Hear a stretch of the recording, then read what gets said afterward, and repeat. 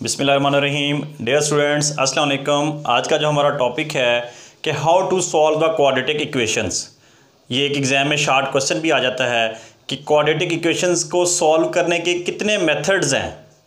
There are 3 methods to solve the quadratic equation. Number 1 factorisation, number 2 completing square method, square method, and third one is the by using quadratic formula.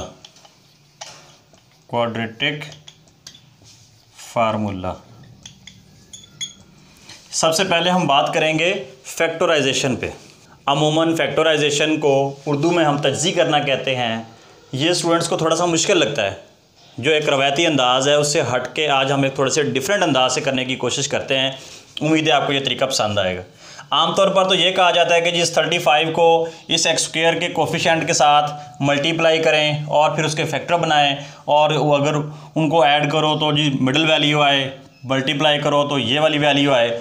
इस तरह का कोई method बताया जाता है। आज उससे ज़रा हम हट के एक डिफरेंट अंदाज से एक नई टेक्निक के साथ करने की कोशिश करते हैं। पॉसिबल है कि आपको ये पसंद आएगा। देखें जी, हमारे पास ये 3x square plus 22x plus 35 ये वैल्यूज़ दी गई। हमने इस 3 के फैक्टर बना लें। 3 सिंगल वैल्यू, इसका प्राइम फैक्टर क्या, वही 3 ही रह जाएगा। ये 3 आ गया। इसी तरह ये 35 है, इसके भी आप प्राइम फैक्टर बना लें। ये आ जाएगा जी एक 5 और दूसरी वैल्यू क्या आ जाएगी जी 7। 5 7 आर 35 होता है, 3 1 3 होता है। अब हमारे पास ये 1 2 3, ये देखें मैं इधर साइड पे लिख लेता हूँ, 3 5 एंड 7, ये 3 फैक्टर आ गए हैं। इन 3 फैक्टर को हमने इस तरह अरेंज करना है कि अगर इनको मल्टीप्लाई करें तो वो प्रोडक्ट इसके इक्वल आना चाहिए, और अगर इनको ऐड करें तो हमारी मिडिल वैल्यू ने। यहाँ पर हमारा ये तो सरोकार ही नहीं है कि भी हमने इसको इसके साथ मल्टीप्लाई करें तो फिर प्रोडक्ट इसके इक्वल आए, नथिंग एल्स। आपकी यहाँ फोकस सिर्फ ये है कि इन 2 फैक्टर्स को इस तरह अरेंज करें कि अगर इनको 2 को जमा किया जाए, सम किया जाए, तो वो 22 आना चाहिए। देखें यहाँ 2 पॉसिबिलिटीज़ हैं, जस्ट 2 पॉसिबिलिटीज़। एक है अगर 3 और 5 को आप 15 लिख देते हो, मल्टीप्लाई करें, और एक 7। एक पॉसिबिलिटी ये है। दूसरी पॉसिबिलिटी क्या है जी, 7 और 5 को आप मल्टीप्लाई करो पहले, और उसमें ये 3 ऐड कर दो। आप देखें 15 और 7 को आप ऐड करो तो आपका आता है 22। 35 और 3 को ऐड करो तो ये आता है 38। ये 22 जो है ये हमारे लिए फिट है, और ये जो है ये मिसफिट है, ये हमारे काबिल नहीं है। अब वेरी सिंपल, अब इस 22 की जगह, इस मिडिल टर्म की जगह ये 15 और 7 के साथ एक्स लगा के लिख दें। देखें ये 3x स्क्वायर वैसे का वैसे, ये लास्ट वाली वैल्यू भी मैं वैसे की वैसे लिख रहा हूँ। जस्ट इस 22 की जगह पे क्या आ जाएगा जी, प्लस 15x प्लस 7x।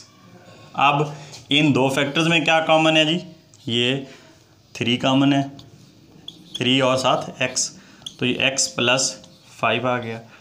इधर इन 2 वैल्यूज़ में क्या कॉमन है जी, 7, तो x प्लस 5। इन दोनों में अगेन x प्लस 5 कॉमन है, उसको यूँ सेपरेट कर लें, और ये 2 वैल्यूज़ इसको और इसको इकट्ठा करके लिख दें, यानी 3x प्लस 7। तो ये आपका आंसर आ गया।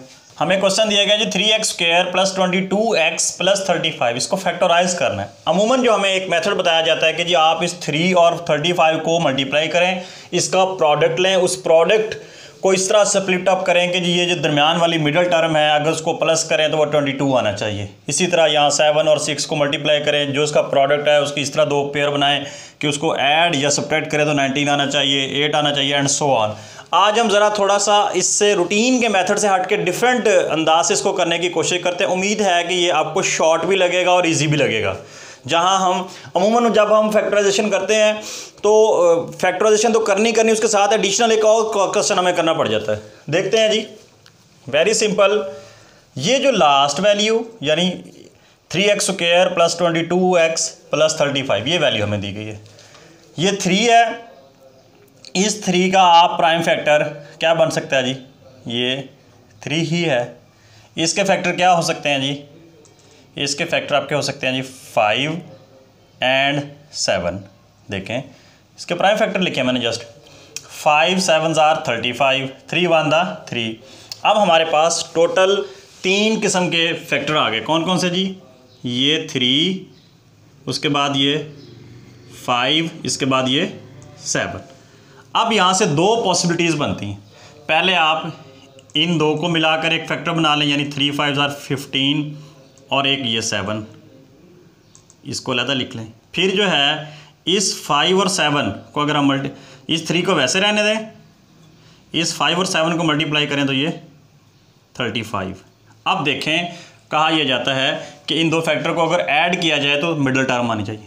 35 में 3 अगर ऐड करें तो 38 आता है, अगर हम प्लस करें, अगर माइनस करें तो 32 आएगा। इसका मतलब है ये तो हमारा नहीं हो सकता, मिसफिट है। अब एक ही पॉसिबिलिटी बची, पॉसिबिलिटी नहीं है, वही हमारा असल सोल्यूशन है। 15 एंड 7, 15 और 7 में को ऐड करें तो 22 आता है। ये देख, ये ऐड किया, ये 22। ये सारा आपका रफ का काम है इधर। अब जस्ट आपने ये 3x² वैसे का वैसे लिखें और ये 35 वैसे का वैसे लिखें। देखें मैंने जो इक्वेशन लिखी हुई थी 3x² वैसे का वैसे लिख दिया, 35 वैसे का वैसे।